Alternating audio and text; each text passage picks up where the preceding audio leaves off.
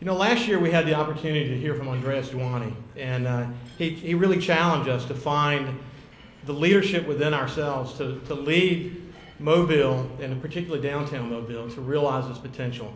I had a really noted planner who said to me one day that Mobile probably has more potential as a historic city, more potential than any other city in America.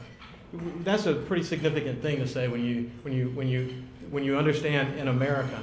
But you see the people who were just awarded here today and their commitment to downtown, and you watch that wonderful video that talks about how focused we are to make this a great place to be.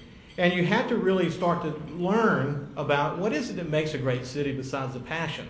At some point, we have to take the time and we have to put the tools in place. That's what Elizabeth was talking about earlier. So my challenge to you, before I introduce the speaker, is to figure out what your role is going to be.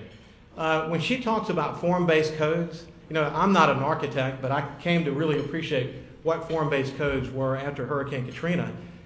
But if you don't know what form-based codes are, find out. And let me give you a simple definition. Typically, buildings are oriented within themselves. What form-based codes are about creating a collection of buildings that are oriented to the street in such a way that creates a sense of place. So when you think about form-based codes, think sense of place. And that's what we had this amazing opportunity to create in downtown Mobile. And the Elizabeth and her team are beginning to put the tools in place to allow all of us to begin to understand what our role is and helping put those tools in place so that 15 years from now, we'll look back and know that we did the right thing by putting those tools in place. You know, Andreas talked to us about vision, but Chris today, and you can read more about him in the note on the table. Chris is extremely important to us, and I hope that you find that having him here is a big deal after you hear what he's got to say. I had the opportunity to spend a couple of hours with him yesterday, and it was very inspiring. While sociologists and architects and other specialists often in these what we call these soft disciplines come together and they celebrate urban life, you know, about battling suburban life and bringing people back to downtowns.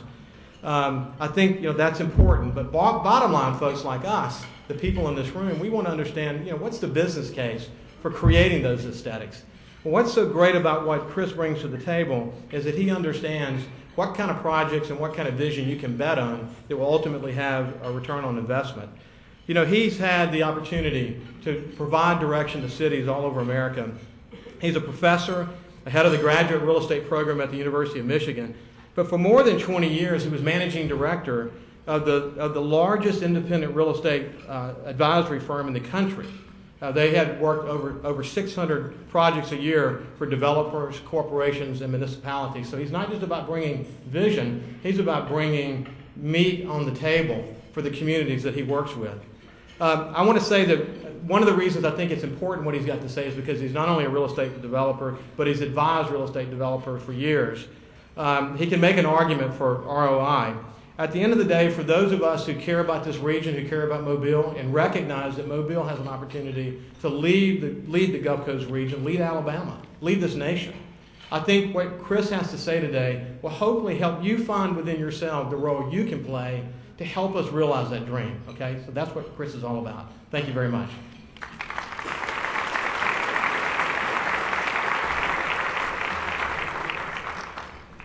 Thanks so much, Ricky, and I want to thank everybody who's been just so welcoming to me. This certainly puts a new definition on Southern hospitality. Elizabeth, Sam, it's been a remarkable 2 days, and it's obvious that what you bring here is just phenomenal excitement about your downtown, and just watching the projects that you just honored shows that there's a lot of progress even in these tough economic times. Well, that's the good news. There's some bad news. And that is that your downtown, and therefore your region, is not only being lapped by your main competition, you've been lapped by your main competition as far as addressing the market need for great downtowns and for walkable urban places. Now, the good news on that is that there's a lot to learn from places that are very close, and that you have the confidence, or you should have the confidence, that you're going to get there. But just as Ricky said, this is possibly the port city, the water-based town with a 300-year history. It's the only one possibly in the country that has not taken advantage of your incredible strengths. The first and foremost of those strengths is, of course, your history. And what that really translates into, it's not just fuzziness, it's your memory of this place. At your art center, your next project, the next show, is about memory. And ultimately, that's what it's really all about. We are just we are all composites of our memories.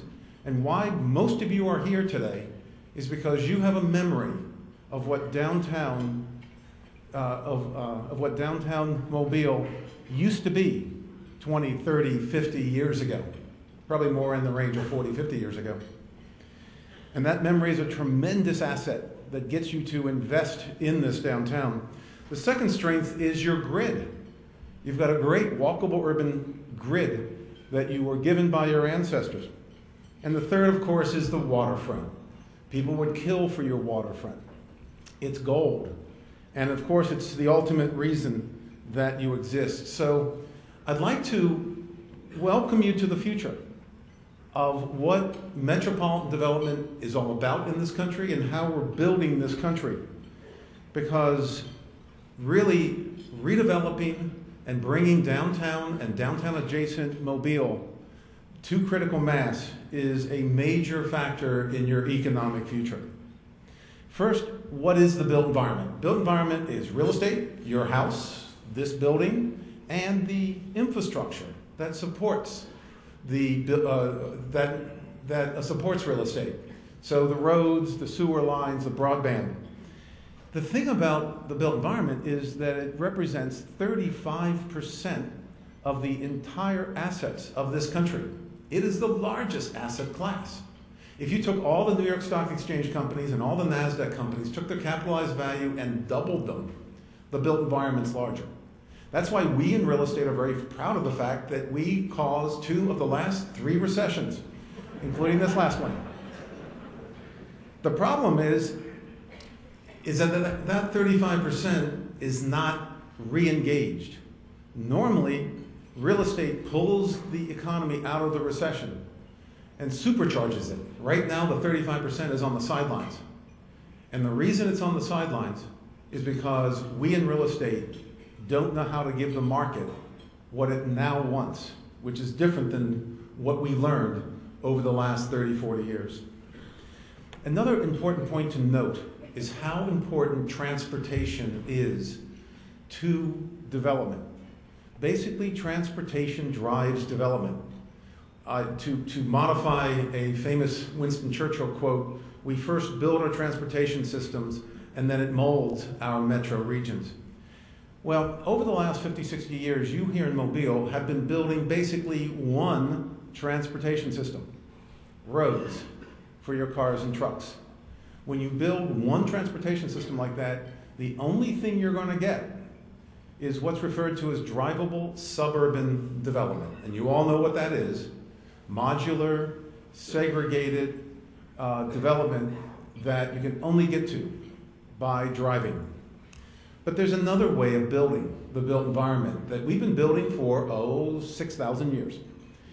And it's where you have multiple modes of transportation that will drive the only other alternative of how we can build the built environment, which is referred to as walkable urbanism, which is at least 5 times more dense, many times 10 and 15 and 20 times more dense than drivable suburban. But it mixes uses within close proximity so that you can walk to most places.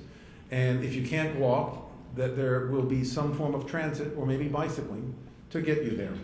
Cars are still very much employed, very important. It's just that you're not dictated to that you can only use a car. Because right now, all of you in this room, probably without exception, you must use your car. This is Big Brother speaking.